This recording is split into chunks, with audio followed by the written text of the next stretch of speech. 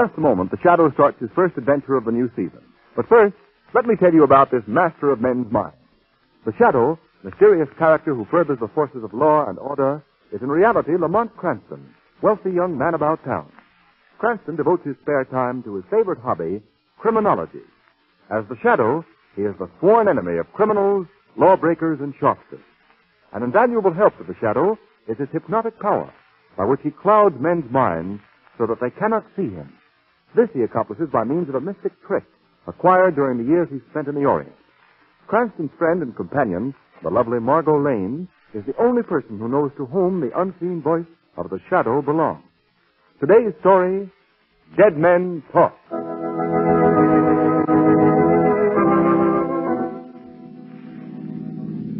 Lamont.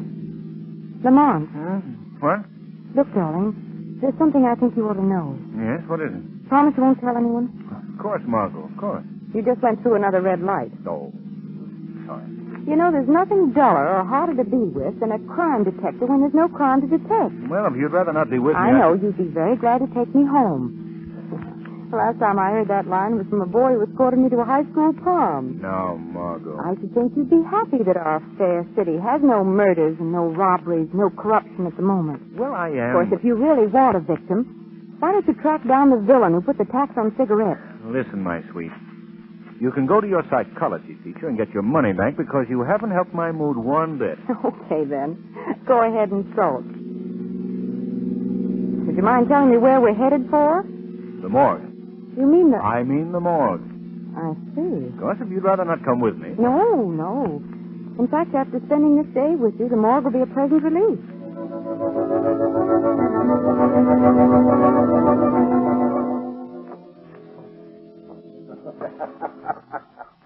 Well, glad to see you, Mr. Cranston. Oh, how are you, Mr. Tuttle? I'd like you to meet Miss Lane. Well, glad to meet you, Miss Lane. How do you do? Mr. Tuttle is our very efficient keeper of the morgue. I see.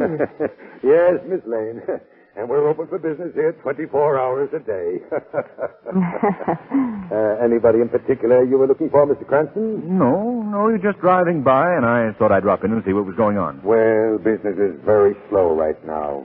Very slack. But I suppose that's true of every business. But we did have a new one today. An old derelict died of pneumonia. Exposure, I guess. There he is over there. Oh, yes. Poor chap. Rather nice-looking old boy, isn't he? Is he the only new one? Yes, up to now. But stick around. You know the old saying, you never know what's going to turn up, Miss Lane? Yes. Lamont, let's get out of here.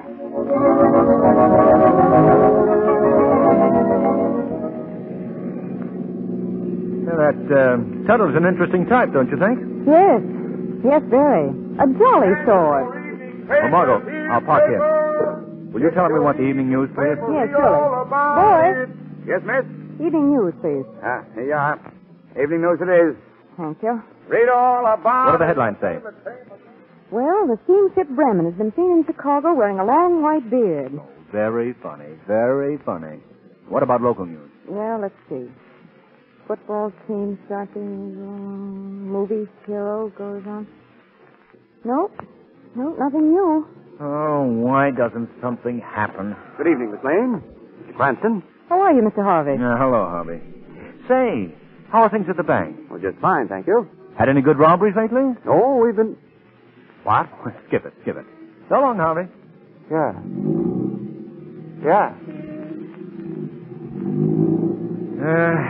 I feel like Sherlock Holmes must have felt when Conan Doyle stopped writing him. Where to now? We're going to dinner. Oh, no. Why not? Well, you're not going to give up so soon, Lamont. You know we can still chase ambulances. Oh.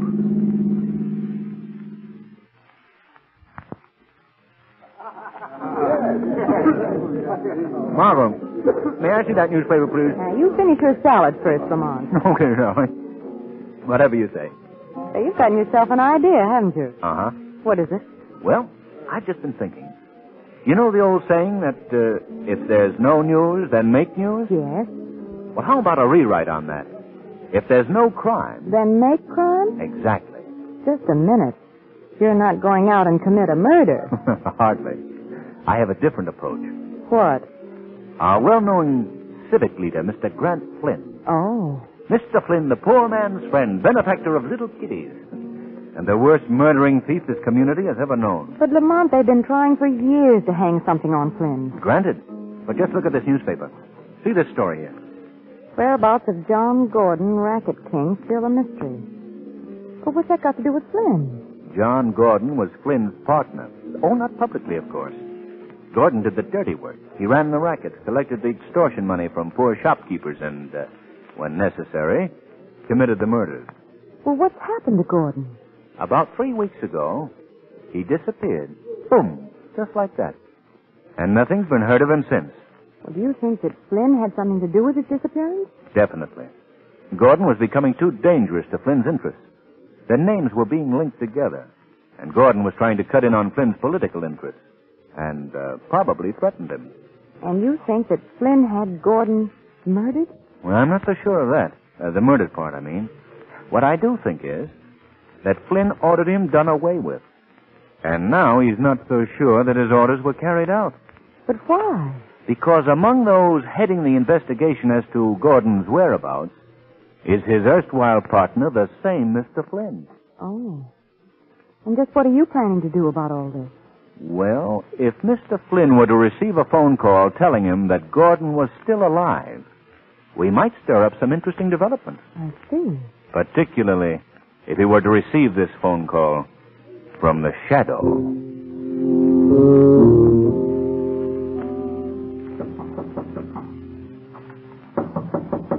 Come in. Well, what do you want? Phone call for you, Mr. Flynn. Well, who is it? He wouldn't give no name. You know I don't talk to people unless... Says he's got a message for you. Oh, yes? Yeah, from Johnny Gordon. What? Should I tell him your name? No, I'll take it. Now, you wait in here. Whatever you say, boss. Whatever you say. Hello. Hello, Mr. Grant Flynn. Yes? This is the shadow. The shadow. Hey, I've heard of you. Thank you, Mr. Flynn. I have a message for you that might be of some importance. Oh, yes? A message from John Gordon. What do you mean from Gordon? Gordon is coming to get you. Gordon's dead. How do you know? Because I ordered him rubbed out. That's all I wanted to know, Mr. No, I didn't mean that. You hear me? I didn't mean that. Perhaps you can explain yourself more clearly in the morning at the district attorney's office. If Gordon doesn't get you first. No, wait a minute. Wait. Good night, Mr. Flynn.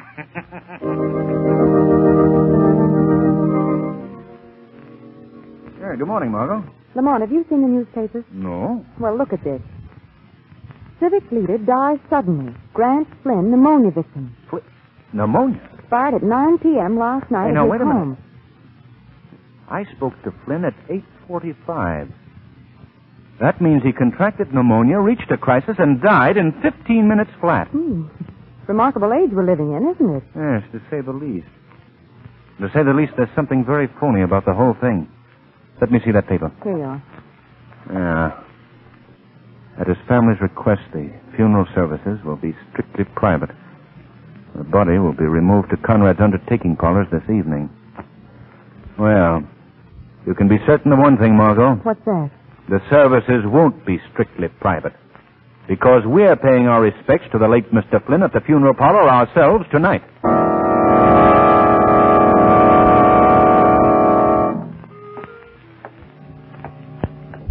Lamont.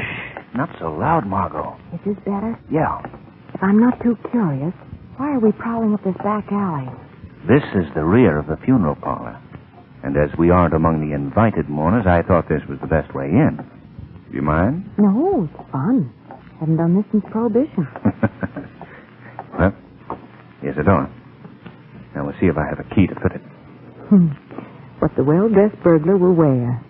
How you fix for brass knuckles. Margot, could you stop being a bright girl for just a minute, please? All right. Well, thanks. Now, we'll try this one. No, this one. Ah, there we are. Come on. Quiet now. All right. Give me that flashlight. Well, this seems to be the storeroom for the coffins. Yes, I gather that from the way they're stacked up around here. You're not nervous, are you? No. was just wishing we were back in that jolly old morgue. Come on. Let's try this door over here. Stay close to me. Don't worry about that. Ah, this must be the funeral room. Now to find Mr. Flynn. What's the matter? Over there in the corner, something's moving. Where? There. Oh.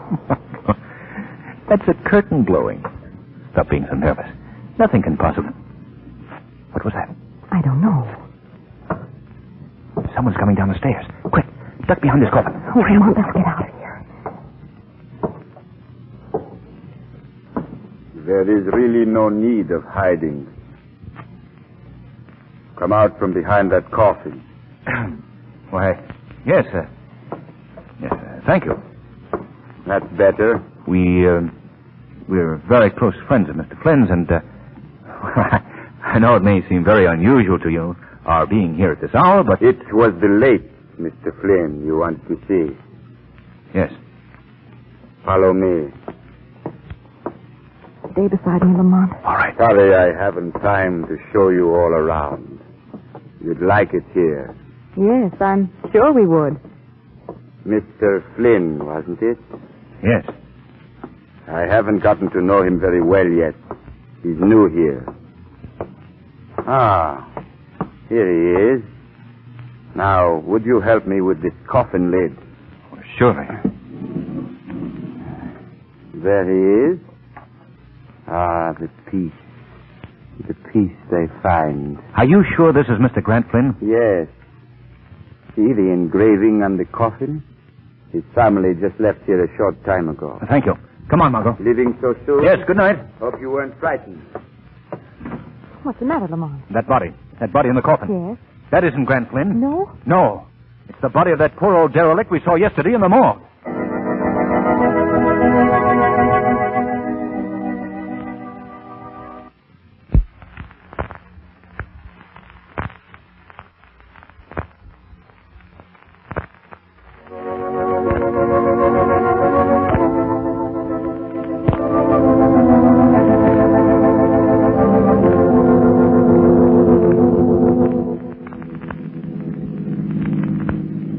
Would you mind telling me, Lamont, where we're going now? To the morgue, Margot.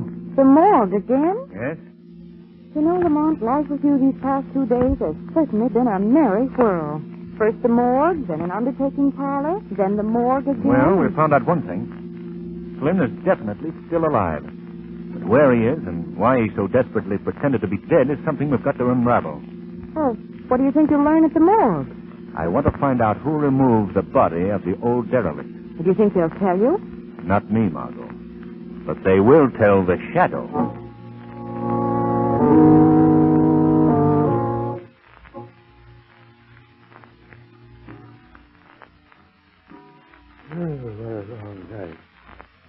Mr. Tuttle. Did someone speak to me? I did, Mr. Tuttle. Who are you? Where are you? Men call me the shadow. Oh, now quit joking. Who is it? I can't see you. I'm not joking, Mr. Tuttle. And you can't see me because I cloud men's minds by the power of hypnosis. Now, look, this morgue is a scary enough place at night. Now, go cut it out, will you? Let me assure you that I am not here to frighten anyone, Mr. Tuttle. Unless, of course, you fail to give me the information I desire. What's that? Who took that old man's body out of here? Old man? Why, You're stalling, Tuttle. I haven't much time to waste with you. Answer my question. No, I don't know nothing about it. Flynn can't protect you now, Tuttle. Flynn? Yes, Flynn. He claimed that body, didn't he? Oh, Didn't he? Yes. But I was just obeying orders. Honest, I was. Now, Flynn got me this job. That's all I wanted to know. Oh, you won't tell her I squealed, will you? No, Tuttle. But I'd stand by tonight if I were you. You may be sent another body in exchange. What do you mean? I mean the body of your erstwhile boss, Mr. Flynn.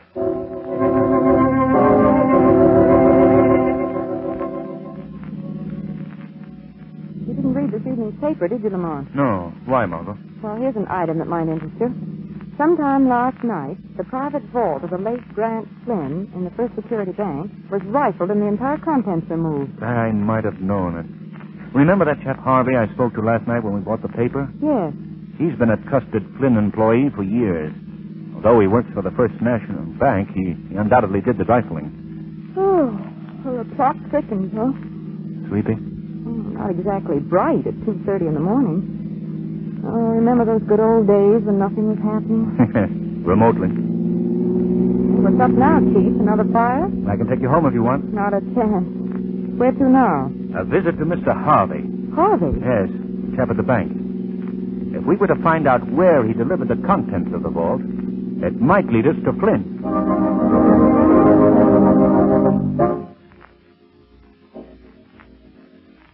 Wake up, Harvey.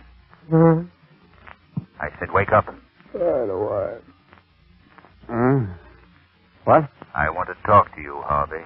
Who's speaking to me? Right. Right beside you. Here in the shadows. I'll put on a light. No one here. I must have been dreaming. You weren't dreaming, Harvey. What? Don't try to look for me. You won't see me. But I'm still right beside you. See? Wait. Must be a shadow. Man nobody can see. That's right.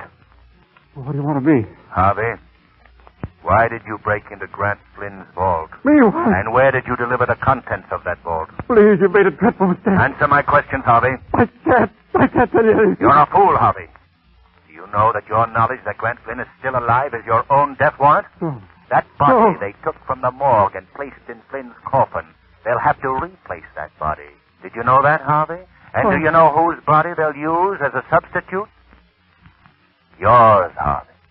Yours. All right, I'll talk. You've got to protect me. You can't let them kill me. I promise you that. Now, where is Flynn? I delivered the papers to him at his own warehouse down on the riverfront. I think he's planning to make a getaway sometime tonight.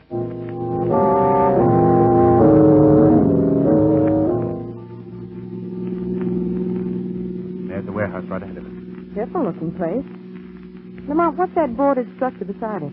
That, my dear, is what is affectionately known to the taxpayers of our community as Flynn's Folly. Flynn's Folly. Seems to me I vaguely recall that name. It's the title that was bestowed on the vehicular tunnel that was built under the river by Flynn with public funds, and then never used. You must have made something on that little deal. Mm-hmm. Millions. Yeah, I think it best that we leave the car here, Margot. We'll look for a door in the rear of the building. Come on. Okay, Chief. I never liked this neighborhood, even in the daytime. No one about at this hour. Now, if we can only... here's the door. Now to get... I know, those keys again. These keys are very precious, my sweet. I realize that. But wouldn't it be fun to just ring a doorbell once in a while? Yeah. There we are. The first one. All right. Let me have the flashlight. Yeah. Oh, the flashlight. Yes, the flashlight. Hurry. I left it in the car. What? You did? Well, that's Oh, fine. I'm sorry, Lamont. I can go back. No, never mind. We'll use matches. Stay right behind me. Right behind you. There. Look, Lamont. There's a flight of stairs in the corner. Good. That's what I was looking for. You see, I've heard that Flynn has maintained a hideaway here for years. Upstairs on top of the warehouse. Well, do you suppose he's up there now? There's only one way to find out. Now, you wait here. Wait here? Yes, it'll be much safer. If I'm not back downstairs in 15 minutes, I want you to get in the car and go to the police headquarters. You can tell Commissioner Weston our whole story. Oh, Lamont, don't you think you ought to send for Weston now? I should say not. Well, see you in a few minutes, honey. Yes, sir. See you in a few minutes. And don't worry. Everything will be all right. Everything will be all right. Oh, shucks, I never could whistle. Oh, dear. Something wrong, lady? Who's that? No, don't get alarmed. Take that flashlight out of my eyes. I can't see you. That's the idea. Who are you? Oh, sorry. I forgot to introduce myself. My name is Flynn. Grant Flynn. Yes. The man that your friend has gone upstairs to find. Won't he be surprised when he comes back and finds you gone? Gone? What do you mean? You see, you're coming with me. Oh, let go of me. You see that tunnel when you came in here? Well, what's that got to do with... Well, it's sealed up at both ends. And the rest of it's buried in the river. Oh, you can't. You can't. I'll have to muffle you, sister. Don't. Wait till you get down in the tunnel and you can scream all you want then. Come on now. Now, you go right through this panel on the wall. I say, stop fighting me. too late now, sister.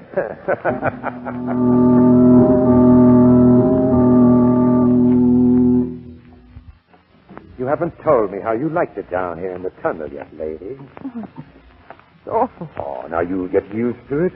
After you're here a while, the water dripping from the walls and the cats running around, why, you won't want anything else. You can't keep me down here. Oh, no. This will be a lesson to you and your inquisitive friend to keep out of other people's business. Well, I hate to be leaving you, but... I don't think you are leaving, Mr. Flynn. Who was that? I believe we've talked before. I am Shadow. Shadow. How did you get here? I followed you down here, and I've come for you. I believe that Police Commissioner Weston will be very interested in the phenomena of a dead man Listen. come to life. Listen, even if I can't see you, you aren't scaring me. Scaring seems to be your specialty, Flynn. No one's turning me in. I'm dead, see? Legally dead. Come on, Flynn. Oh, no, you don't. This is the one case that Shadow failed on. Oh, he's thrown his flashlight away. Can you see anything? No. It sounds like he's running down the tunnel toward the river. We must follow him quickly. Just ahead there, Margot. A shaft of light. Come on. Be careful, Margot. Shaft of light. Come on. Be careful, Margot. The floor of the tunnel here is covered with slime. Oh, Lamont, this is... I thought you'd be fools enough to follow me here. We have you trapped this time, Flynn. Oh, yes? That's what you think. You see this lever right by my hand? That's a valve, see? A valve that'll let water roll into this tunnel at hundreds of tons a minute. Now, you may be just a voice, Shadow, but you can die like the rest of us. And that goes for your girlfriend, too. Well, don't you think you're being stupid, Mr. Flynn? Remember, you're trapped, too. Oh, yes, I'm dead. I'm dead already. You can't hurt me. Don't touch that valve, Flynn. Who was that? Look, right at Flynn's feet. Crawling along the ground. It's a man. 3 weeks ago, I was a man, lady. 3 weeks ago, I was brought into this hole and left to die. 3 weeks ago, I was John Gordon. Gordon. The missing John Gordon. But you can't be Gordon. You're dead. I ordered you killed and your body thrown down here. No trigger man's a bum shot, Flynn, but I'm not. You want a practical demonstration? Now, wait, Gordon. Put down that gun or I'll pull this valve. You haven't got guts enough. Keep away from me. Put that gun away. Lamont, do something. I'm the one that'll do something, lady. Come and get it, Flynn. My friend, I think that... Oh, Lamont. Lamont. Steady, Margot. Shall I see what... Why, they're both dead. Gordon, too. Yes. He should have died days ago down here. The only thing that kept him alive was the hope of getting Flynn. Oh, horrible. Well, I suppose the next thing to do is to notify Commissioner Weston. Yes, he get... Margot, look. What? Water. Water coming in through that valve. Oh, Lamont. Flynn must have turned it on. Come on, Margot, quickly, quickly. Yeah, here's a passageway. Oh, sorry. Let's get up these stairs. Yeah, the door. Ooh. That was a close call. Oh. Well, what do we do now? Well, we'll notify the city department that the tunnel is flooded. But after telling Commissioner Weston about Flynn and Gordon, well, perhaps it's just as well that he never knows. Are you tired? Well, it has been a busy day. You like to go home? Mm-hmm. But stop off at the bookstore first, will you? A bookstore? Yes, darling. I want to rest my nerves by curling up in bed with a very gory mystery story.